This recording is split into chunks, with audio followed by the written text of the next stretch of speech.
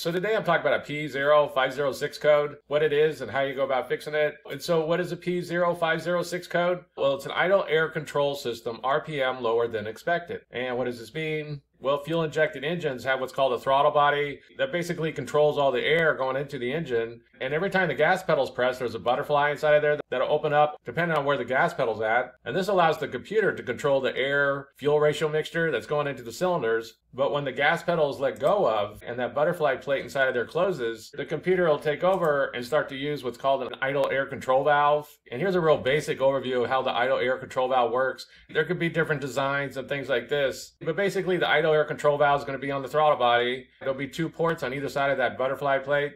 And the computer will be controlling a valve inside the idle air control that opens or closes to let air go into the engine and keep the engine idling correctly. And so basically when this butterfly plate is closed, the computer will start letting air go into the engine and it'll control the idle with this idle air control valve. And so when you get a P0506 code, the computer's seeing an issue with this idle air control valve, and so it's going to have to be troubleshooted to know why. And so what would be some possible causes of a P0506 code? Well, a very common cause of this code is going to be that the throttle body got really dirty and it just needs to be cleaned up. These throttle bodies in around the butterfly plate and things like this, they could get really dirty, and quite often if you just clean them up, you could get things working again. There's some throttle body cleaner that you can buy and use, and you can use like a little toothbrush or things like this, and you get inside of there and clean it up real good. And quite often that'll solve the problem. The idle air control valve can also get all dirty and clogged up, and the ports going to it can get clogged up and things like this. So it can also be removed, cleaned up, put back in, and quite often that's all that those need, is that they just need to be all cleaned up and get all the dirt and grime and everything out of them and all that buildup. Of course, it's also possible that that idle air control valve's failed and just needs to be replaced. There's some different ways you go about testing it. There's some good YouTube videos on that.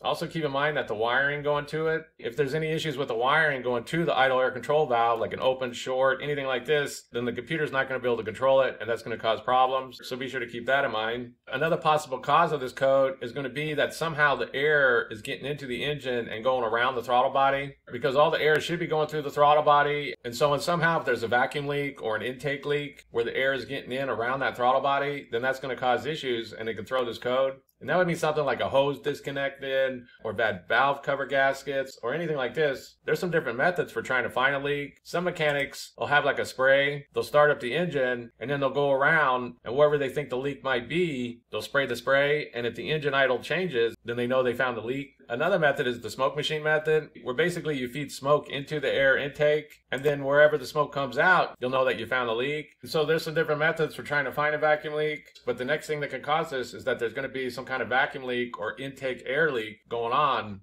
the engine. And so that's basically it. I just wanted to give a basic overview of how you go about fixing an engine with the P0506 code. If you have anything to add, please comment down below. If you have any questions, ask me and I'll try to answer them. If this video helps you, please click like, please click subscribe, and have a good day.